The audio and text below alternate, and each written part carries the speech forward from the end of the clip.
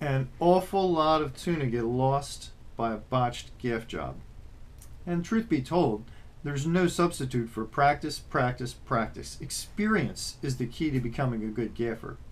But there are 3 tips I can share with you that will help you become a better gaffer faster. Tip number 1, don't strike too soon. Nice and easy. Wait. Nice and easy. Wait. Hit him. Stick them. Yeah. Instead, be patient and wait until the fish is in a prime position. Tip number 2, aim for just behind the fish's gill plate. Nice shot, Brian. Nice, guys. Nice. This is the biggest area that's easy to penetrate and your very best target. Tip number 3, strike the gaff and swing the fish up and into the boat in one smooth motion. It's sort of like hitting a tennis ball or a golf ball. The follow through is important.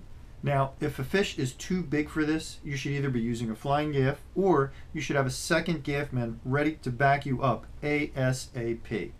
Believe me, more than one big tuna has been lost right at the boat when it rolled off the initial gaff shot and broke the line at the same time. Well, folks, those are 3 tips that'll help you gaff better.